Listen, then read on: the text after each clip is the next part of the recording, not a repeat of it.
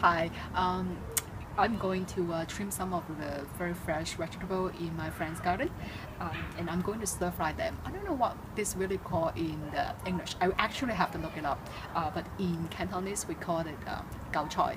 So yeah, let's do it. You basically just have to trim some of it. I remember when my mom did it, she will trim it from the bottom of the roots. But my friend said if you do that, they won't grow back anymore.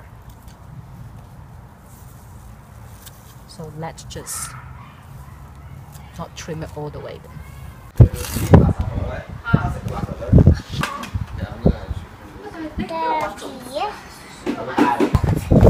Okay, then you can trim it. Okay, good job. And you put it here? To cook the vegetable, heat up some oil and salt in a wok over high heat. Add garlic and cook until they are slightly brown. Add the rinsed Chinese chive we trimmed earlier. Cook until they are shrink. It takes about 1 to 2 minutes.